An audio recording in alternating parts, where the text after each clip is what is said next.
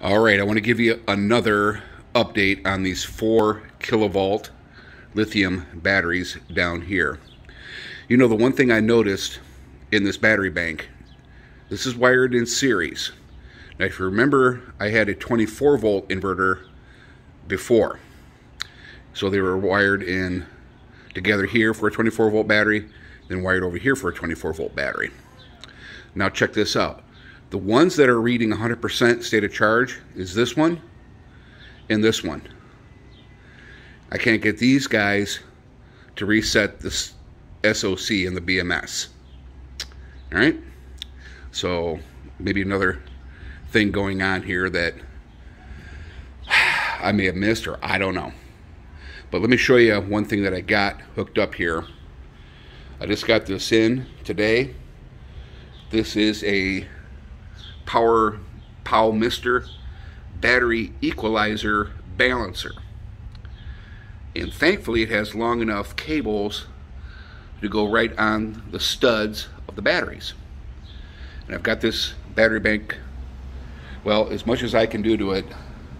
You know, let the charger on that one for a day.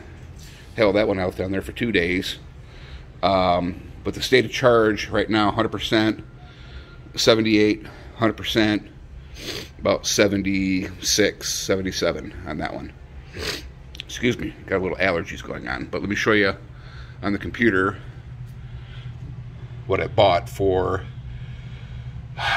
56 bucks. This is not the KiloVault version for 75 bucks.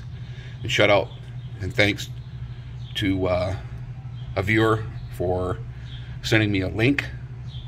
I may still have to get it.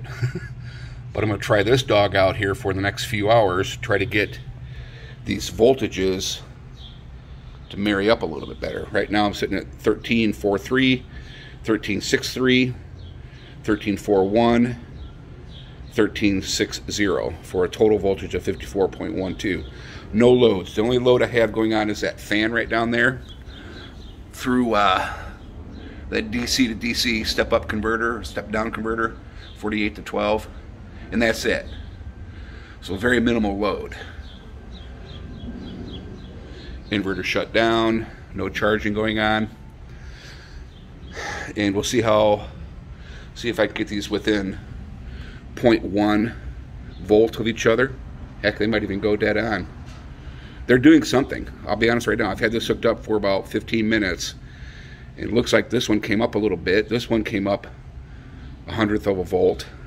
These have gone down a couple hundredths of a volt. So it may be doing something. I'm going to keep messing with it and see if it changes.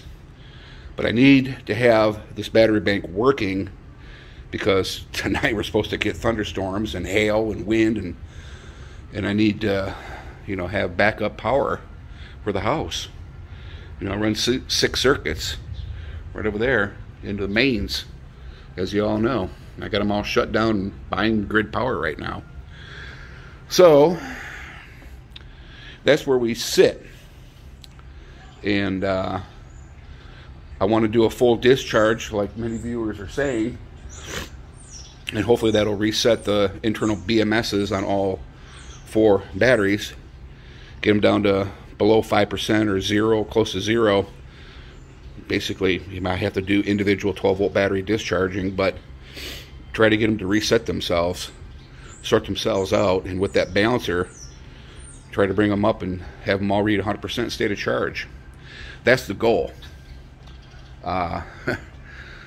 Been kind of a pain in the ass. You know, $9,200 in batteries right here. I bought 2 years, well, just under 2.5 years ago. And I'm not going to say any more about what I'm going to do if these don't do their thing. But I really appreciate all you guys' insight and comments and suggestions. Really, really appreciate that. I'll remember that. I will remember that. So I'll keep you posted what's going on. But have a good Sunday, and I'll let you know what happens. Thanks for watching.